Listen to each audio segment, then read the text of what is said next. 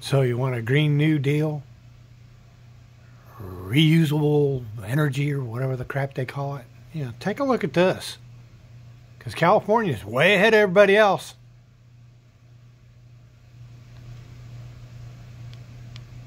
California's rolling blackout exposes major issues in its shift to green energy.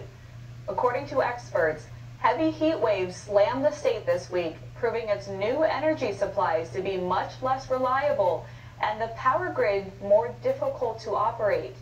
California's main energy operator reports the power grid was unprepared for the not uncommonly high temperatures.